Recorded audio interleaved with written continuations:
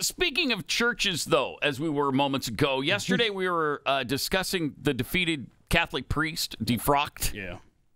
He is staunchly pro-life, and he demonstrates that on social media all the time. And he does some colorful things, apparently, to, wake people up. Right. And we were trying to figure out what's the deal here. Like, why did they kick him out of the priesthood? So Amy What's-Her-Face sent us a story that might explain a few things about this defrocked priest. Frank Pavoni had been investigated by his then Diocese of Amarillo, Texas, for having placed an aborted fetus on an altar. Okay, yeah, that got attention, huh?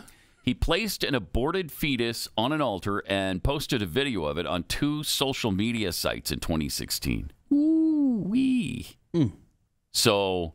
Okay, well, he made a point. But that was 7 years ago. Yeah, I think he's just...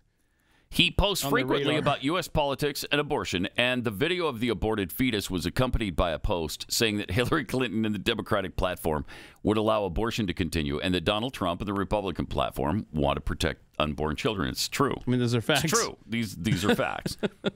Pavoni remains a firm supporter of Trump. Maybe that's a problem for his diocese. I don't know. His Twitter handle features him wearing a MAGA hat with a background photo featuring the former U.S. president, whom many conservatives praise for his Supreme Court nominees, and also his stance on abortion, by the way. So defrocked for being pro-life, effectively, and pro-Trump. Yeah. Well, can you not? I mean, maybe the politics mixed with religion is a problem for him. I could see where that would. Is it though? Could be an issue. I wonder, like, if he showed up at a drag queen show for kids, would they be cool with that? They'd probably be like, whatever. I have no idea. In a recent tweet, he sounded defiant, comparing his fate to that of the unborn. So in every profession, including the priesthood, if you defend the unborn, you will be treated like them.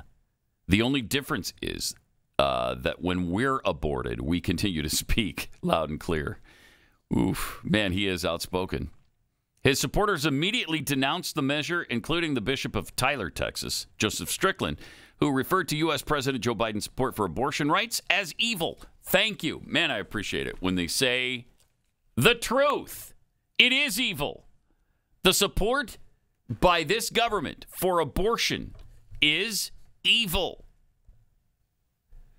The blasphemy is that this holy priest is canceled while an evil president promotes the denial of truth and the murder of the unborn at every turn. Vatican officials promote immorality and denial of the deposit of faith, and priests promote gender confusion, devastating lives, evil, Strickland tweeted. A little, man, there's some contention going on. Yeah, he's in a group, Priests for Life, which...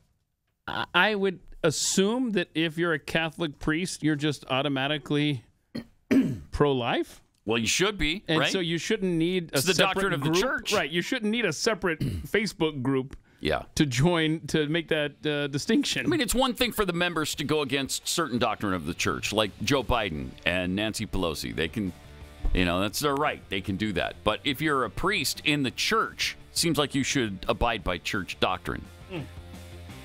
But, man, there are some indications that that's not always the case.